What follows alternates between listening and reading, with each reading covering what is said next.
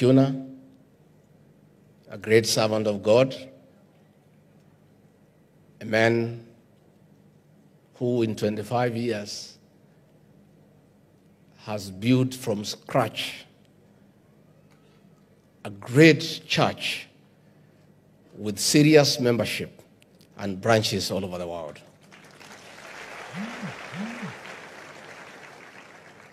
Reverend Kathy, I come with my family to say pole,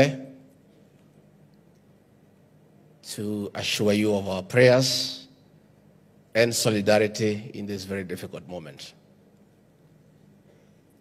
We have come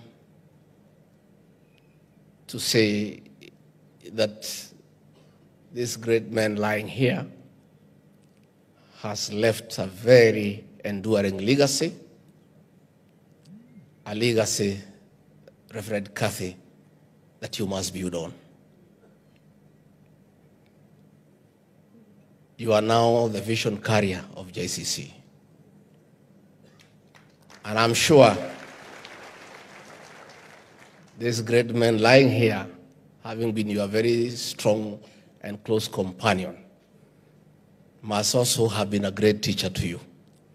I'm sure, I have no doubt in my mind, that as he was struggling with illness, he must have thought through about the future of this church and taught you and gave you teachings on how to lead, how to be a team leader, and how to be now the vision carrier of this great institution. Bishop Mark Kariuki said he is a simple preacher. I'm also a very simple man. And many people have a problem with my simplicity, to a point where they even call me a villager because of being simple. But I think it's good to be simple. Why do you want to complicate life with so many serious things? The history of this bishop is one of simplicity. From the slums of Kariobangi to the international stage, all the way to America. And the fact that you are simple does not mean you shall not be great. There will be greatness based on simplicity. Listening to the eulogy, of course I must admit, because I'm a truthful man,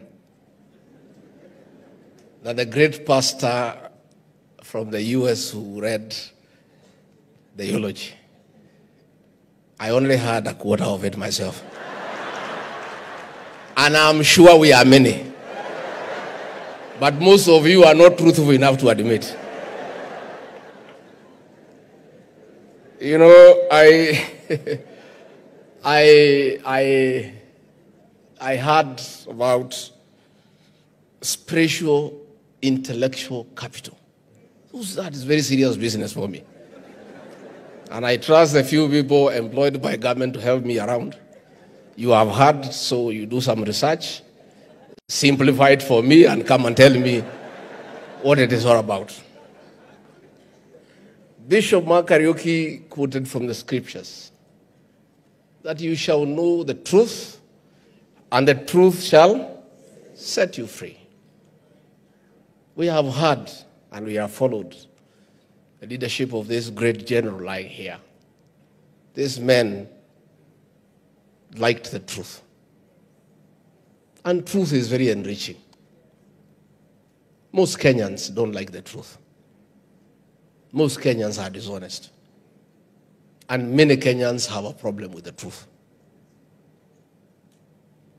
But since it is in the Bible, we shall continue telling them the truth, even if they don't like it.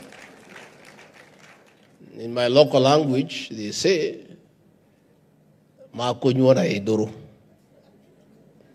the quinine for malaria is very bitter. But it's the only quinine that cures what? Malaria. Bitter as it is. So we must continue to being truthful. And that is why I want to salute the courage of Magua the brother to the deceased, for standing here to say that he has been an alcoholic, and because his brother is gone, he wants to honor him by quitting alcohol. That is courage. That is courage. And the beginning of dealing with a problem is accepting that there is one. Once you acknowledge you have a problem, 50% of that problem is sorted. And then you deal with it. And that's where we are as a country. And I want to ask our leaders, let us not run away from reality. Let us not bury our heads in the sand. Let us accept that we have challenges as a nation. Once we accept we have challenges, we are done with 50%. And then we can look for solutions by accepting that we face a challenge.